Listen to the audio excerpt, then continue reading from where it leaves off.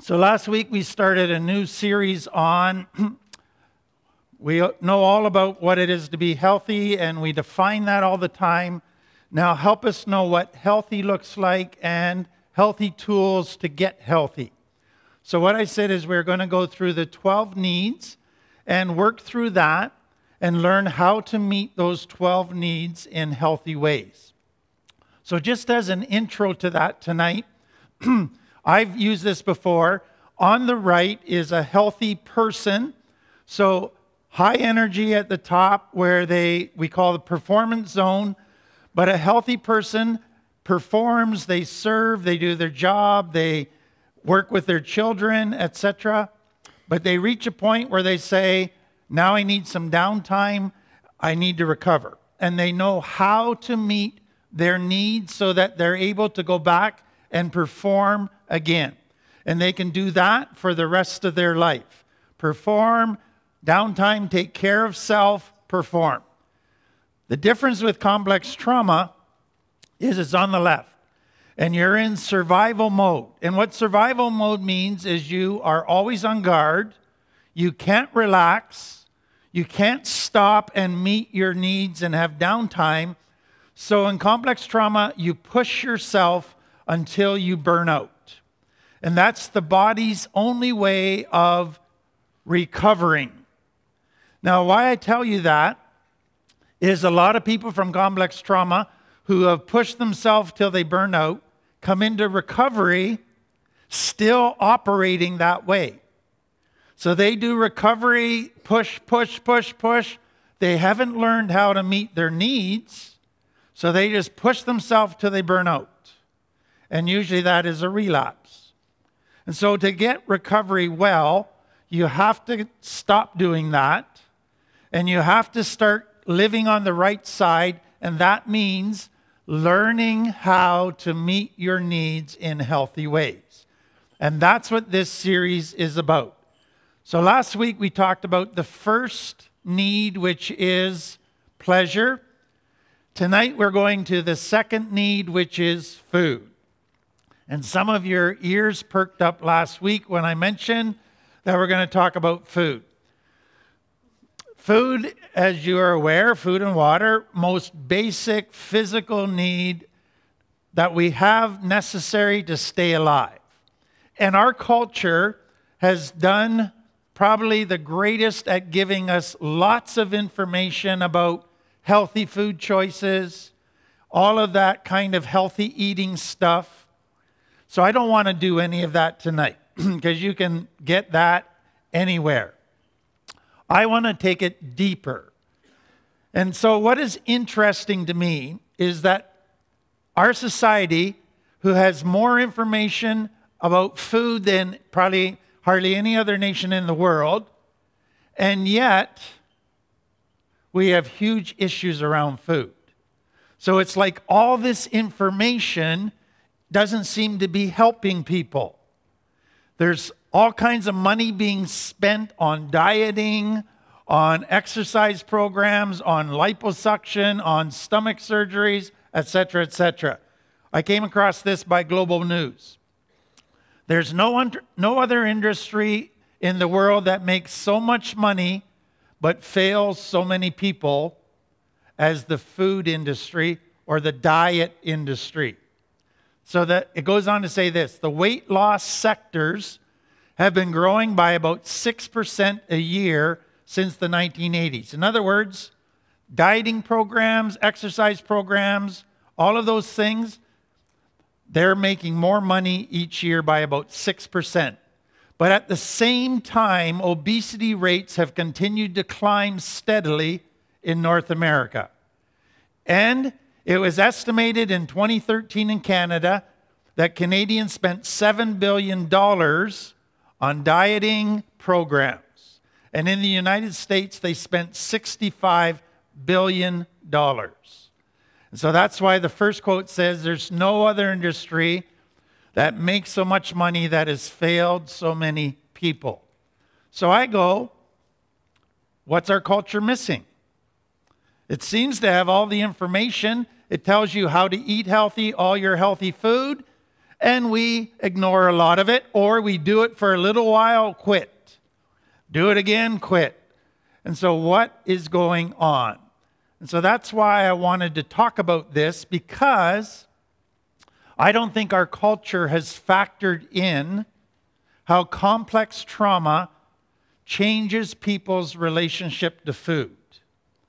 And so I want to look at that now, and I also want to just add some extra challenges that everybody in Canada faces just because we live in Canada. And so I hope that you'll begin to realize that there are deeper reasons for why we eat the way we eat, other than what our society is telling us. And unless we deal with those deeper issues, our society can give us tons of information, but it's not going to make a lasting difference. So let me begin.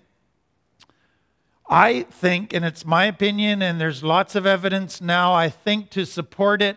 Dr. Gabor Mate talks a lot about it, but he and I would say that the majority of eating disorders are connected to complex trauma. So when a person comes to me and says, will React help me with my eating disorders? I say it sure will. Because what comes out of complex trauma is an unhealthy relationship to food for most people. So we have anorexia, bulimia, and then binge eating and purging. The second thing that happens in our culture, and it's a cultural thing, is we have put so much emphasis, especially for women, on their body and how they look. And so if you have any fat, then you should feel that you're not desirable, that nobody would want you. And it puts tremendous pressure on women, which has led to constant dieting, trying to get the perfect body. And we swim in a culture that thinks that way. We watch TV that constantly projects that, and it does influence people. And it's a big concern of mine of how it's affecting young girls coming up in our culture today. So we got a cultural stuff going on, but some of you with complex trauma or just in your family, you had family dynamics that weren't healthy in relationship to food.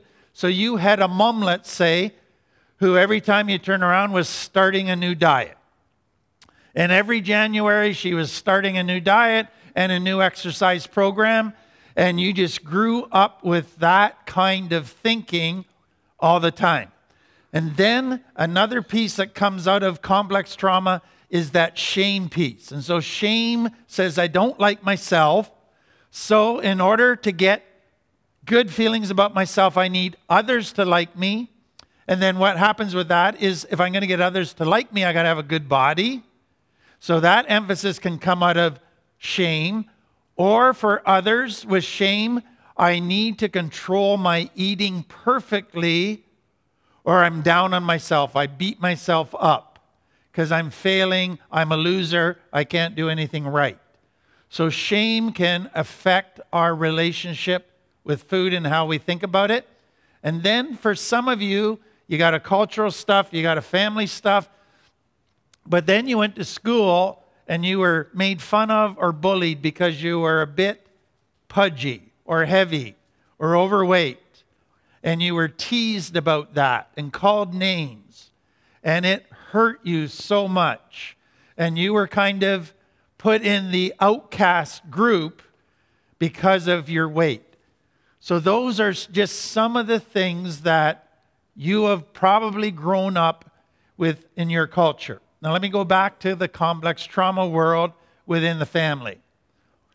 I've had many clients say to me that they eat their emotions. So when they're feeling stress, they eat. When they're feeling anxiety, they eat. When they're depressed, they eat.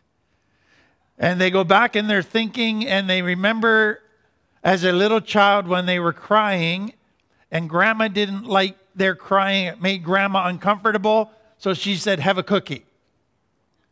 That'll make you feel better. And that started a pattern that if you're sad, you eat, and that'll make you feel better. So that's what we mean by eating your emotions. So what you can see right there is that what you were doing with food was trying to meet an emotional need. Now, food was designed to meet physical needs, but what just happened is the wires got crossed, and you're using food now to try to meet an emotional need. And what happens with that is it seems to work, but it doesn't. It leaves you empty and a bit heavier afterwards. Many people, as they realize kind of the emptiness that they feel, they may not know why, they just have always felt that way. There's been a hole in their heart, and they haven't understood that their basic needs haven't been met. But what they have found is when they eat, it seems to fill the emptiness. And so they begin to eat whenever they feel any emptiness. So again, trying to meet a need, an emotional need, a soul need with food. Then another part of our culture, and I was thinking about this week. Do you realize that if you go to AA, there's food, coffee, and food? If you come to Finding Freedom, there's coffee and food. If you go to a social event, there's food. So we are a culture where social events, there's an unwritten rule that you have to have food. And so you're bombarded with it as a regular thing when you go out with friends or social events. Another thing that can happen with food in a complex trauma is this. Children who are in complex trauma where their life is chaos, they feel that everything's out of control. And they try to gain control, but they can't because the big people in their life aren't cooperating. And so what they begin to do is look for things that they can control that will cause them to feel some stability and some control, and will take away some of the fear that they're feeling. And so some find food is something they can control. And so they become very rigid around food as a way of trying to regain control. The flip side of that, some kids grow up with super controlling parents, where parents want to control everything about them, what they do, who they see, etc., etc. So they look for ways where they can rebel and give mom and dad the finger, and mom and dad can't do a thing about it. And food is one way they can rebel.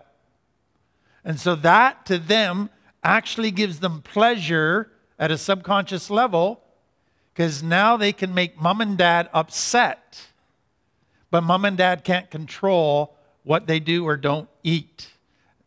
Next one, some children who didn't get much validation, they got validation from grandma because they ate so much food. And grandma just felt great. There wasn't a thing left on the plate. And she might have said, I love having you come to visit because you eat everything and you eat so much. It just makes me so happy. And you go, I love that validation. So now everywhere I go, I'm going to eat everybody under the table. And that will be my banner of pride at how much I can eat, or I never leave any leftovers. Okay, next one. Some of you might have grown up in a family where mom and dad portioned out your plate. So you didn't get to choose how much to put on your plate. They portioned it out and gave it to you and said you're not leaving till it's all gone. And so you ate beyond feeling full. You had to keep eating because mom and dad wouldn't allow any leftovers. And so some of you had that. Okay, back to society. We live in a culture where there's food that's constantly available, lots of snacks. Do you realize, and I've thought of this in some of the wacky moments in my brain, do you realize that there could only be one food in the world, brown rice? That could be it. But we have thousands and thousands of types of foods and ways of serving foods and spices for foods that appeal to all kinds of different tastes. So there's an endless variety of opportunity that can be super, super tasty. And so that presents a problem when you live in a prosperous country where there's tons of food available and very tasty treats. You just live with that. And the next one. Some people have become disciplined in their eating, not just because it gets them validation at home, but because in their church it makes them feel they're more spiritual than other people. And so they become self-righteous about how slim their body is, and they judge everybody that's a bit overweight. Some of you might have grown up with that. Okay, now I want to come to food addiction. So there is such a thing, we call it a process addiction. It's when you take an activity that's based on a human need and you make it something you keep doing until it becomes a problem. And so food addiction for many people is they're using food to numb pain. So they're eating their emotions. They're using food to give pleasure to an empty life. They're using food to help them cope. And so that sets them up for becoming addicted to it because food wasn't designed to serve those purposes. But it does give instant gratification. It does numb pain. It does make you feel a little better.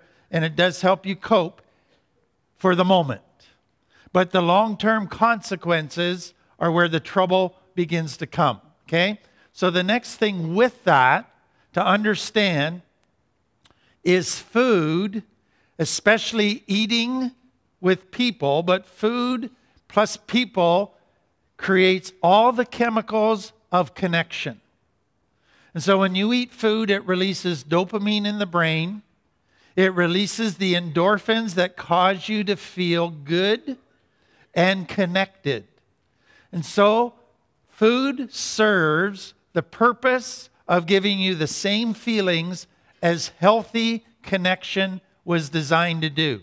And so that's where it can become an addiction. Now, if you do have a food addiction, what you've probably realized is that there could be many, many different things that trigger subconsciously or consciously the desire to eat. So it could be stress, depression, anxiety, sadness, boredom, discontent, on and on. And so part of recovery from food addiction is learning what triggers you to want to use food to meet an emotional need. Okay? I say to people with food addictions all the time, you actually have a more challenging job in recovery than people who are drug addicts or alcoholics, because with food addiction, food is something you still have to have. A drug addict and an alcoholic, they can have total abstinence. But with food, you can't have total abstinence or you die from starvation. And so that makes food addiction recovery extra challenging because you still got to eat. You just got to learn to eat for the right reasons and to control that. Another thing that I say to people is, in our culture today, food addiction, exercise addiction are the socially acceptable addictions. And so you can have everybody say, stop drug addiction, stop alcoholism, but you don't hear anybody saying, stop having people become food addicts or exercise addicts. It's a culture where that is considered acceptable behavior for many, many people. Okay? So what I have tried to emphasize, and I want to say it again, food addiction is all about getting your wires crossed. It is about using food to meet an emotional need. So unless you learn to meet those emotional needs in healthy ways, you're going to struggle with your food addiction recovery, because that still will be where your brain goes when you're feeling those needs that you haven't learned how to meet in a healthy way. Now, let me give you one more piece around this. One of the things I say to clients that come in with drug addiction and alcohol addiction is be prepared. You're stopping drug addiction and alcohol addiction, but you're letting your emotions thaw out and you're becoming aware of your needs, but you're not able to meet all of your needs in a healthy way right away. So you're going to live in early recovery with some unmet needs. Your brain doesn't like unmet needs. And your brain is going to start to say, I gotta get rid of that emptiness or that uncomfortable feeling. Okay, what am I going to do? Can't go to drugs, can't go to alcohol. Oh, what else could I do? Well, let's start a food addiction. And you cross addict. And do you realize that in early recovery, studies have been done, most addicts in early recovery, especially residential programs, gain at least a pound a week because food becomes their new addiction. And then they get in a relationship and sex, and then that takes over and becomes their next new addiction. So the danger in recovery from drugs and alcohol is that you can easily cross into making food your new way to medicate, your new way to feel better, your new way to try to meet those emotional needs. And that is a very challenging thing. So let me say this again. We live in a culture that is focusing on symptoms only. So they're saying you're overweight, stop eating so much, go on a diet. They're not asking, why are you not eating well in the first place? They're making it sound like you just don't have good self-will, self-discipline, and if you just did this or you knew more about calories and stuff like that, it would fix the symptom. If you come from complex trauma, you know that our society is basically putting Band-Aids on the problems that are symptoms. So what I want you to understand is that a person with complex trauma, they shut down emotionally because it's dangerous to feel. It makes you weak to have feelings. They shut down their conscience, but those things still operate subconsciously. You just disconnect from them. And so subconsciously, you still feel emptiness. Subconsciously, you feel dead inside.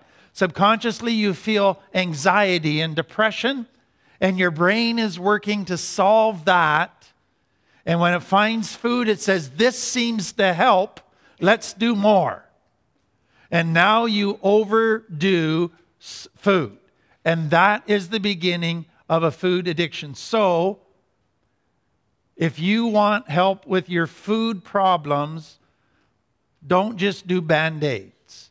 Start to understand why you've been eating and having an unhealthy relationship with food. Next thing that I want you to see is our culture is spending all kinds of money trying to help us meet physical needs. So here's how to get in shape. Here's how to eat healthy. Our culture is really doing a very poor job at teaching people how to meet emotional needs. And that's where the problem is. And so what we're going to get to in meeting these needs in healthy ways, these 12 needs, is learning to meet those needs, those deep emotional needs. Because until you do, addiction will be the brain's way of trying to fix those problems. So that is a big thing. Okay, so as long as you are disconnected from emotions and that world down there, you will probably not eat in healthy ways. You will continue to struggle. So that's where we have to begin. But We're going to get there in just a minute.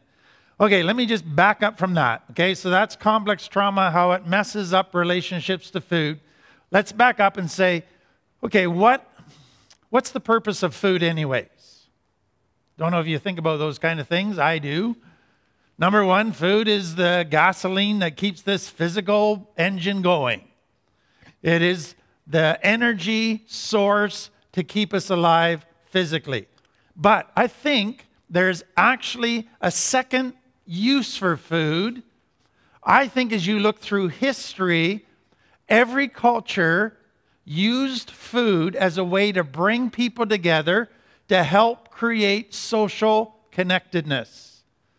So if you go to any culture and there's like a Thanksgiving or Christmas or Easter, people came together to celebrate. And so guess what they did in those times? Everybody overate, but just for those times. And the focus was not just food, the focus was connecting. And so I think food still can play a role in bringing people together. Okay? Next thing I want you to think about is this. So we as human beings, we have physical needs, emotional needs, intellectual needs, relational needs, spiritual needs. So we're multifaceted beings.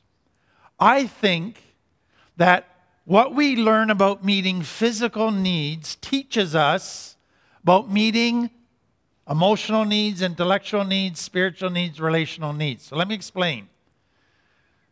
Eating and drinking are ongoing needs. So a baby isn't born, you feed them once and they're good for life. You got to eat several times a day. So what does that tell us? You got to keep feeding your emotional world. You got to keep feeding your spiritual world. You got to keep feeding your intellectual world. You don't just say, okay, I got my, my emotional fix or my spiritual fix, I'm good. All the other needs follow the same pattern as physical needs. Eating. So there has to be ongoing. So ESR, emotional, spiritual, relational. And I think that's just an important thing that we need reminders every time we sit down to eat to say, have I been feeding my emotions? Have I been feeding my intellect, my spirit? Those become just little signs saying, don't forget, you just don't have physical needs, you got other needs as well. Second, our physical needs have a built-in mechanism to tell us when they need to be met. So if you're hungry or you don't have enough food, you feel hunger. If you don't have enough water, you feel thirst. It's a built-in mechanism that alerts us to that need. Do you realize that you have an emotional thirst mechanism? You have a relational thirst mechanism, a spiritual thirst mechanism. You have a longing. You have a deep drive, desire. And so I think, again, physical needs are designed to say, pay attention to your emotional hunger, your spiritual hunger, your intellectual hunger, because they're there if you stop and listen. And so I would encourage you as part of developing tools to say, okay, food, part of its purpose is to teach me about my other needs. So I'm feeling hungry right now. Let's stop and do an inventory.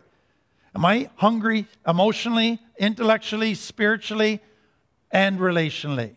And what do I do if I sense and realize I'm hungry in those areas? Okay? Third thing, you can mistrain the hunger mechanism.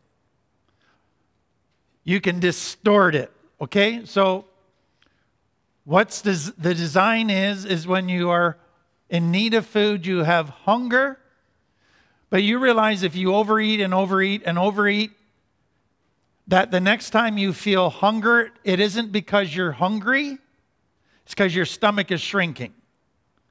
You're not truly hungry, your stomach is just reacting to shrinking.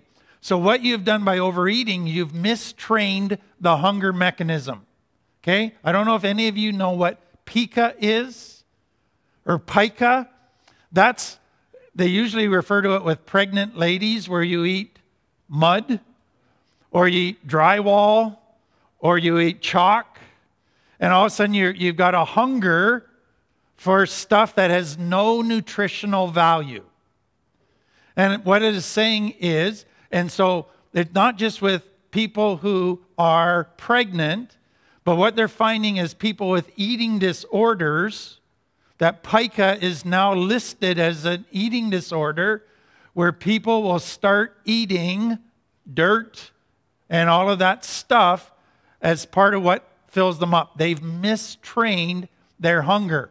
So we can mistrain our emotional hunger system, our spiritual hunger system, and we can be eating junk food, thinking it satisfies, and it's making us sicker. Okay, and then I tell people all the time about emotional anorexia. So what happens with physical anorexia is if you ignore the hunger impulse long enough, you will soon not feel it anymore. So every time you feel hunger, you ignore it, you push it down, and pretty soon you can go months without eating and you don't feel any cravings for food. That is physical anorexia. You can do the same with your emotions. You can ignore your emotions to the point where you no longer feel your emotions. So what happens in people with food eating disorders, in getting healthy, you got to retrain your hunger mechanism. And so what you do in recovery is you retrain your emotional hunger mechanism, your spiritual hunger mechanism, so that it gets to be healthy again. And it takes time to retrain that. Number 4, we are not naturally discerning when it comes to food. So a child, everything goes in their mouth. Could be dog poop, could be a paper clip, it just all goes in their mouth. And then once they find sugar and sweets, that's their preference over anything healthy. So we have to train a child to eat healthy.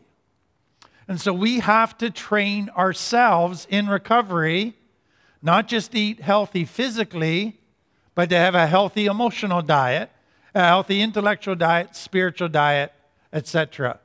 And so those are all things we can learn from the physical need part, the food part. Okay, let me go to practical suggestions. And like I said at the beginning, I'm not going to go and give you kind of all of the research the society gives us around healthy food choices and healthy eatings and different types of things. You can find all of that very easily. But let me say this up front. Don't start a diet if you're not dealing with your underlying issues. You're setting yourself up to fail. So some of those underlying issues are your shame stuff, your body image stuff. So that's where you have to begin if you're going to deal properly with the food.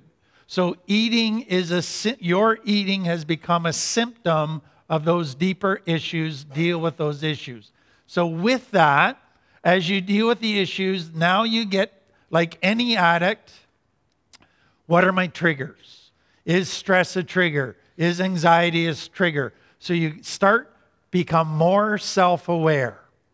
And as you become aware, so let's say you realize as soon as I'm feeling anxious or stressed, I start eating, or as soon as I'm feeling bored, I start eating, or as soon as I get home from work tonight, or at night and I start relaxing, I start snacking.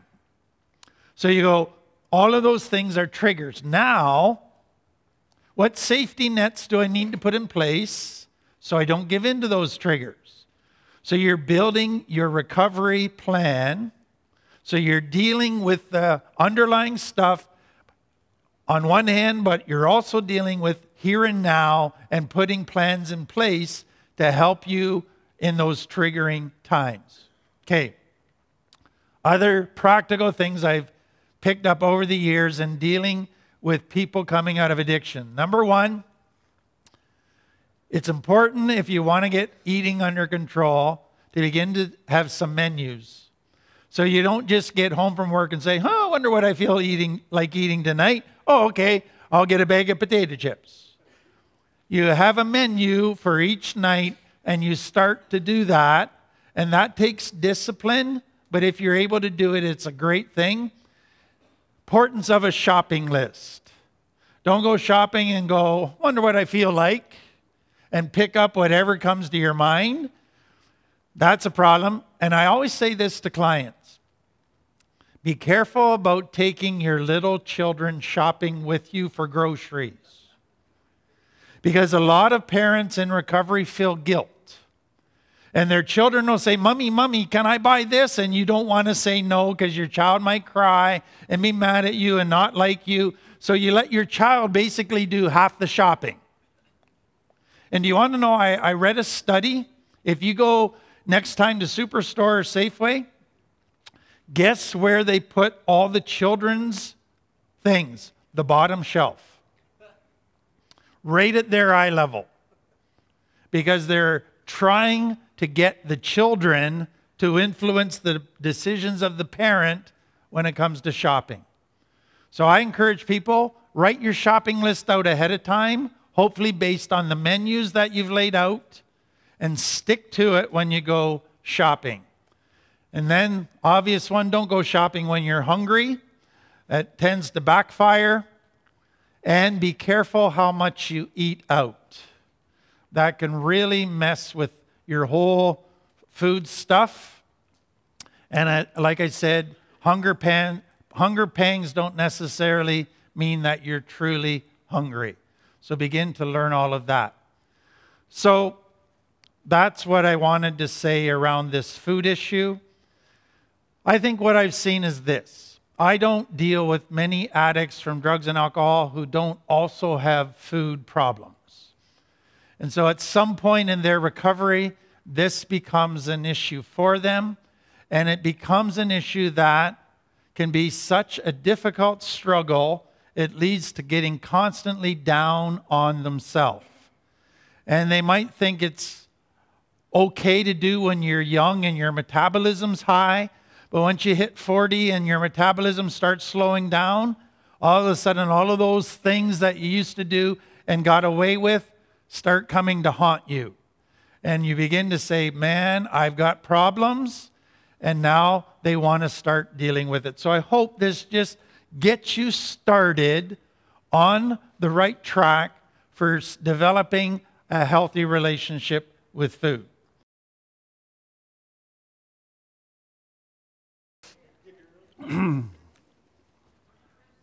So last week I told you with the Christian part that I was going to start a new little mini-series that the best illustration that I can find in the Bible of people with complex trauma are the Jewish people when they were in slavery in Egypt. And so we're told about that in the second book of the Bible, the book of Exodus. And God uses a guy named Moses, who is a Jewish boy, but he was raised as Pharaoh's son. And God uses Moses to bring the people of Israel out of Egypt.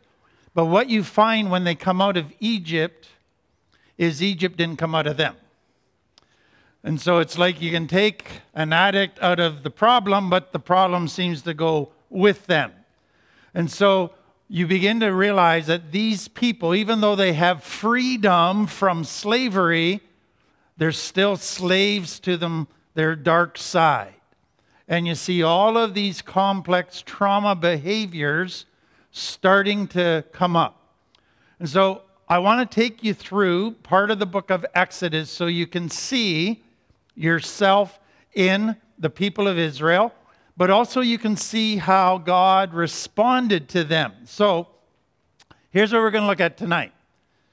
So let's say you are God. Some of you think you are, but let's say you are God, and you are looking at 3 million people with complex trauma, and you're going, okay, where do I start in helping them heal? What is the very first thing that needs to be the foundation stone that everything else will build on? And if I don't get that stone right, then nothing else will matter. So what is the very first thing that God, as a therapist, has to help these people coming out of slavery and trauma get? And I love what it says, and so you're not going to like hearing it, but guess what it is? Trust. And God is saying unless they can learn to trust, they'll never get healthy. Some of you just groaned inside. Because what does complex trauma teach us? You can't trust anybody but yourself. If you trust people, they'll let you down and you'll get hurt. So trust gets beaten out of you. And what God is saying right up front is that trust piece is so important to the healing journey. Now, if God was to put up a sign-up sheet saying, who wants to sign up for trust classes? Nobody would sign up. So you know what I've learned? Nobody learns trust happily. We all learn trust kicking and screaming through the first lessons. And so what you're going to see tonight is that God is leading Israel to trust, but what he's going to do is put them in a situation that they hate and get mad about. It doesn't lead them to trust, but it leads them to see that God cares for them and that he's trustworthy. And that is the starting point. So God begins to reveal to them who he is and that he is trustworthy. But that is not something they want to do. So let me kind of take you into that. What does God have to do? Number one, you can't trust somebody totally unless you know certain things about them. So they have to be trustworthy. So what does that mean? That means that they care about you. That means that they love you. That means that they're reliable. They keep their promises. But to do that, they got to be powerful. They got to be able to defeat enemies. They got to be able to come through at difficult times. So you need that kind of person, and they have to be constant.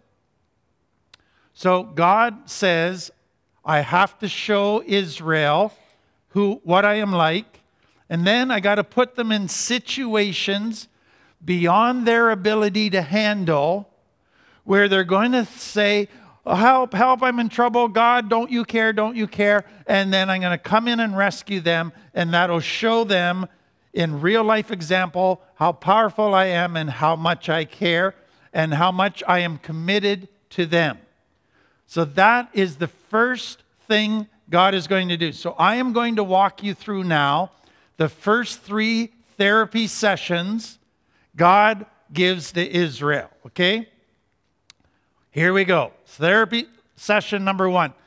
This is the one everybody loves. Because God says, sit as a spectator and just watch me work. So God began to do in Egypt, while Israel was still slaves, God began to do these miracles to try and get Pharaoh to say there's no point fighting against Israel's God. He is way too powerful. So he is defeating me. I am going to let them go. So he turned the water into blood.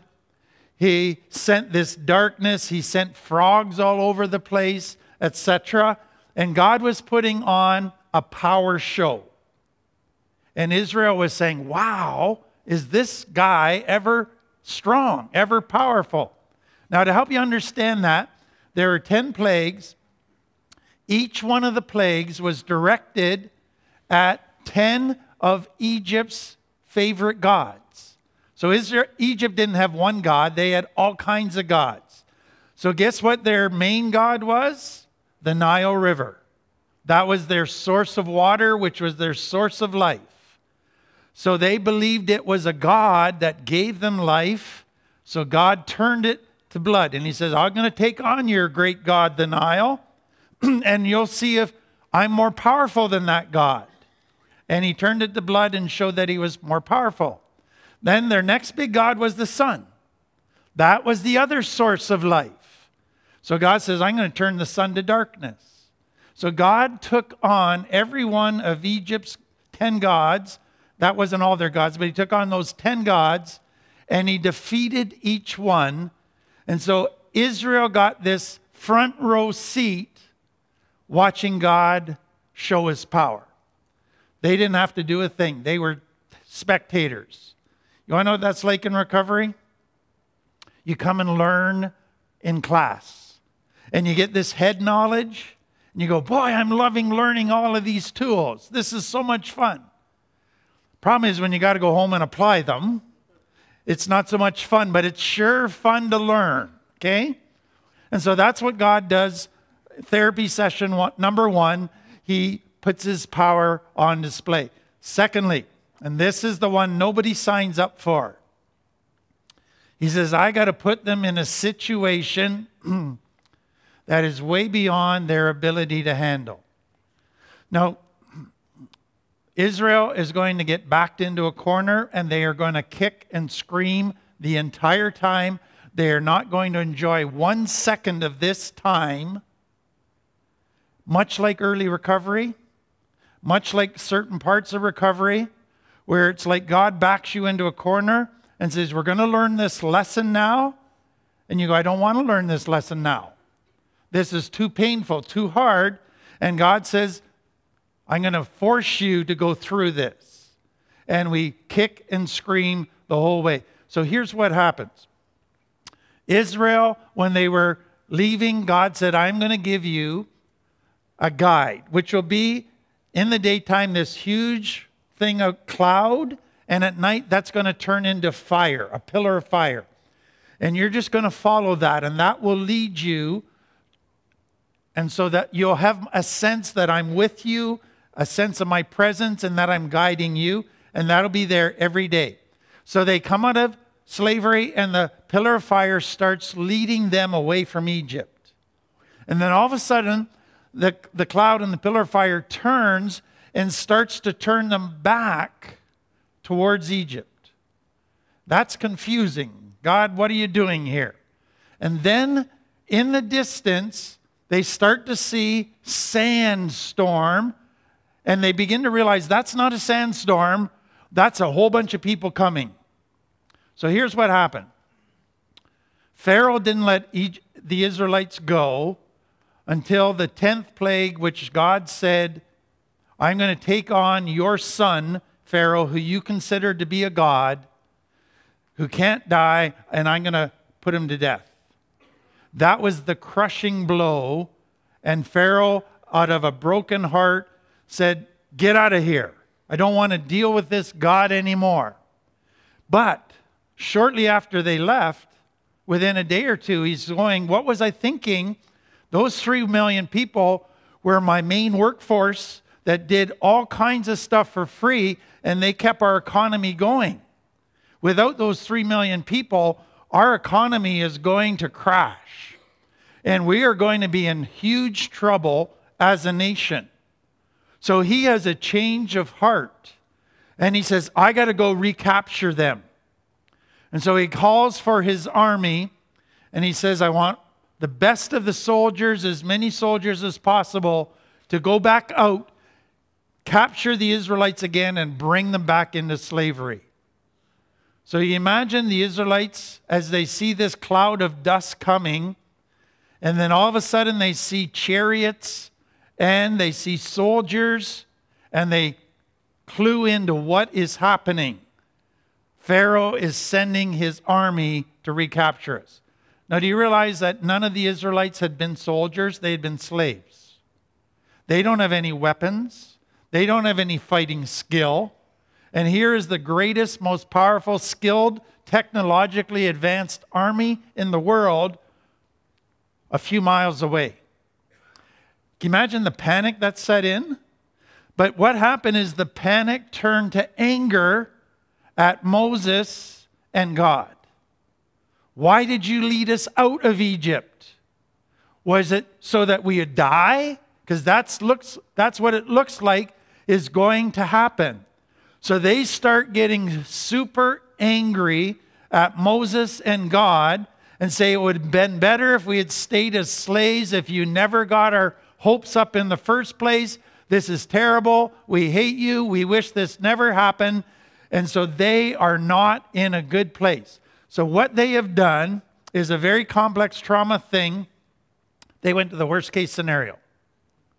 We're all going to die. It's hopeless. Let's give up and let's get angry. And they got super negative and they got all worst case.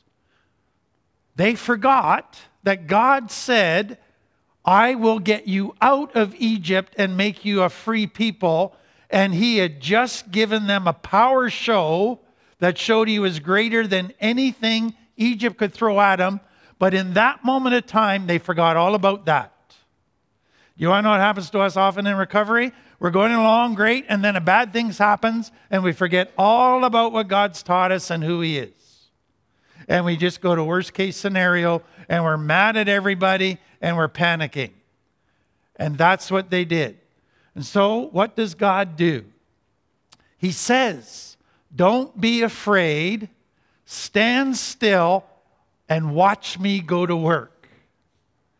And they're going, okay, it's not looking like you're doing anything. But what he is trying to say is stand still and get out of your limbic brain and start thinking again. I am going to rescue you. Remember, I just did it. I will continue to do it. So get back to thinking about now and what I've been doing for you for the last number of months. Get out of your limbic brain. The Egyptians you see today, you will never see again because I'm going to fight for you. Stay calm. So what God is doing is a grounding technique to try to get them emotionally regulated again. It doesn't work real well. They're not the most willing subjects. But then a couple things start to happen. Number one, a wind starts blowing and they see the Dead Sea or the Red Sea start to open up. But the chariots are still coming. So then God takes this cloud and pillar of fire and he moves it behind the Israelites between the Egyptian soldiers and Israel so that it stops the soldiers from advancing. They hit this cloud. So Israel should be saying, wow, God's protecting us. Look at him work. No, they're still panicking. The wind blows all night as the cloud keeps the army at bay. And when they get up in the morning, there's a pathway across the sea. And they start going across it. The cloud lifts. They start to panic again because they see the soldiers starting to chase them again. And they're getting across the sea, and they see the soldiers coming down into the sea, and they're really starting to panic. And God says, just hang on, because all of a sudden, all of the chariot wheels started getting stuck in the mud. And they started falling apart. And it held up the army again. And then finally they got to the other side, and the sea closed, and the whole army was wiped out. So God provided. Now, many of you had those lately? Where God put you in the situation, and he protects you, but man, you're panicking the whole time. You're not trusting yet, but you are getting kind of this demonstration of his commitment, love, and power. You want to know what really frustrates me about this story and about God? He waited till the 11th hour to rescue them. He didn't have to wait till 11:59. He could have saved them at 3 o'clock in the afternoon. Do you want to know what God did? And this justifies what I do all the time, so pay attention. God says, you're feeling anxiety? Sit in it. It's not going to kill you. God could have taken all those uncomfortable feelings away. He could have transported them to the other side of the ocean or wiped out the army right away, and they never would have gone through any of that anxiety. And he said, sit in it. Boy, that just justifies a lot of what I do. But the second thing I want you to realize is there's some lessons that we don't enjoy for 1 second. And we go through them and we go, why are you doing this, God? What's the point of this? This seems so cruel. This seems so wrong. And we get all kinds of reasons why it's a dumb idea.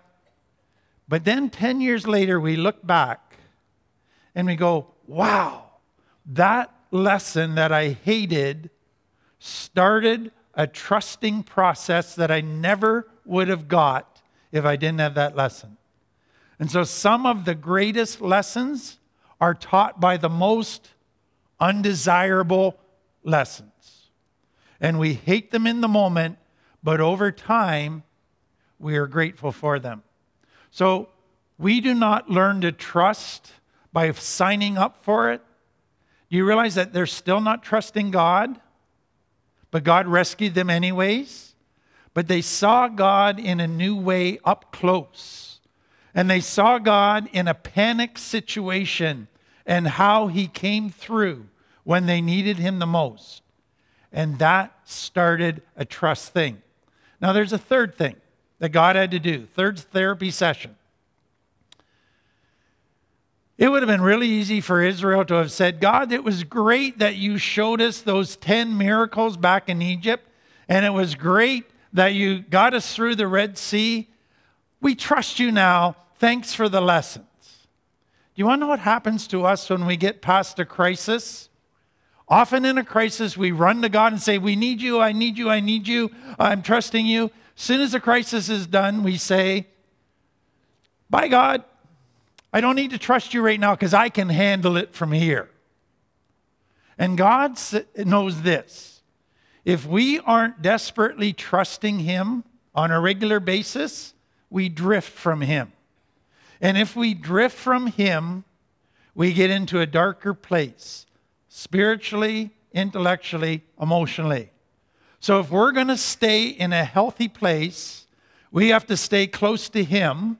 And if we are to stay close to him, we have to be put into a living situation where we have to trust every day. Because if we get a week or two where we don't have to trust, we drift from God. So what does God say for Israel? Therapy session number 3, I'm going to make you need me every day. Guess what you get in a desert? No food, no stores, can't grow anything. 3 million people. God could have said, here, I'm going to take this part of the desert and make it fertile and it'll rain there and you can be farmers. No, he didn't do that. You want to know what he said? Every day I'm going to send some bread from heaven in the morning, and I'm going to send some quail in, and you're going to have your meat and bread every day. And then after that day, you're going to be out of food again. And tomorrow you're going to start saying, God, please provide. And there's going to be manna, which is what the bread was called, and quail. And that's only going to be enough for one day. And then the next morning you're going to say, God, please provide. You're going to keep being forced to trust me every day. Do you want to know something? God doesn't give you the strength for tomorrow's problems today. He doesn't give it till tomorrow. But we want God to give us the strength for the next year's problems today. So we don't need to trust him anymore. And so what God has got to do with us is teach us to trust every day. You want to know one of the things that I sometimes think is a downside of living in a prosperous country? Is that we can easily think we don't need God. And that's why God gives some people physical health problems, emotional, mental health problems, addiction problems, because every day there's not a solution that the world can provide that's going to satisfy it totally. So every day you come and say, God, please provide, because I'm struggling again. And it teaches us daily dependence. How do you like those 3 therapy lessons? All around trust. Do you see how important trust is? If we're ever going to get out of complex trauma. Do you want to know the sad part of this, 3 million people came out of Egypt. 40 or a year later, do you know how many people trusted God after 1 year of watching God provide manna every day, quail every day? Moses, Aaron, and 2 other people. And Miriam. 5 people trusted God. That means almost the 3 million that came out still refused to trust. And they died a miserable life. And so what you begin to realize is that those 5 that learned to trust, they moved on to fruitful, great lives that made a huge difference. The others just wandered around empty lives until they died in the desert. They never got to experience all the wonderful things God wanted to give them, but they wouldn't trust Him enough to ever get them. And so this trust piece is so important. And I just hope if it's an area that you're really struggling in, you'll say, God, thank you that you're patient. You're sure patient with Israel and helping them learn to trust. But just keep teaching me and helping me to grow in this area.